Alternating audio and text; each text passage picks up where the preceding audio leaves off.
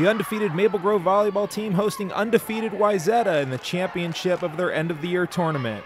The Crimson trying to battle back from a 2-set deficit. Sophomore Madeline Knutson bangs the big kill. And then Megan Liu gets the block, and it's 13-all. Wayzata freshman Olivia Swenson fires back with a kill for the Trojans. A great point here is Jaden Mueller digs it up for the Crimson, and then Swenson and Emma Gorger win the free ball at the net for a 23-18 Wayzata lead.